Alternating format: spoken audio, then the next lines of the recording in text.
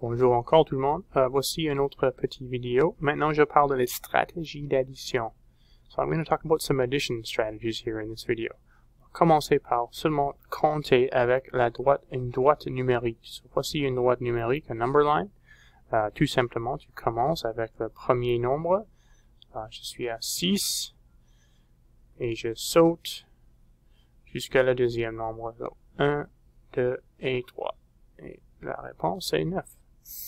Si tu as deux nombres qui sont 1 est plus petit et 1 est plus grand, c'est plus facile de commencer avec le nombre plus grand. Je vais vous montrer pourquoi. Tiens, on va faire avec le nombre plus petit pour commencer. So, je commence avec 2 et je fais 8 sautes. 1, 2, 3, 4, 5, 6, 7, 8. Donc ça marche. La réponse est 10. Mais je pense que vous allez trouver que c'est plus facile si tu commences avec le nombre le plus grand. So, je vais commencer avec numéro 8 et je saute 2 places. 1, 2, fini. Celui-là, c'est plus facile. So, if you start with a big number and you jump up to the smaller number, it's easier. So, if you start at 2, you've got to jump 8 places, but if you start at 8, you've only got to jump 2 places, and the answer is the same. Une autre stratégie avec un droite numérique, c'est de sauter. Et je vais vous montrer ce que je veux dire. Donc, on sait si j'ajoute 12, on ajoute 10 plus un autre 2 qui nous donne une réponse. So, si je commence avec 4, je vais sauter 10 pour commencer jusqu'à 14 parce que je sais que 4 plus 10 est 14 et puis j'ajoute un autre 2 et la réponse est 16. So, if you break it up into its pieces and you know that one of them is 10, you can jump 10 and then jump the extra 2 at the end.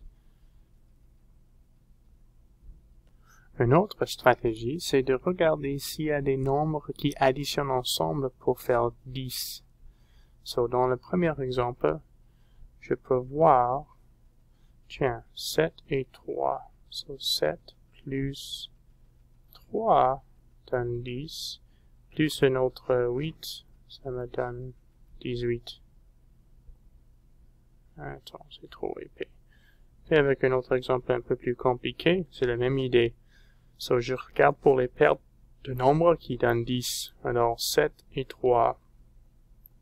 7 plus 3, ça donne 10. 8 et 2. Plus 2, ça donne 10. Et il en reste 5.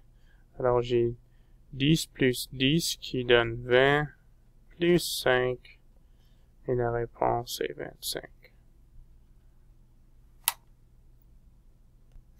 Alors, une autre stratégie, c'est de faire les dizaines en dernier. So, another strategy is to do the tens last.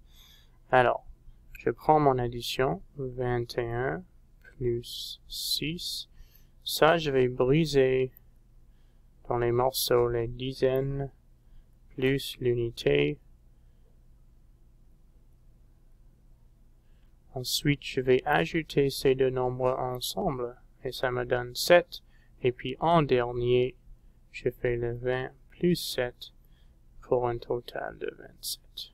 So, si tu ajoutes les dizaines en dernier, ça marche un peu mieux ou ça peut marcher mieux selon toi. So, if you like, you can do the tens last. Add the digits together first. Split it into its part, so there's the tens and the units, add the units together, and then add the tens to the units in the end, and that's another way you can do it.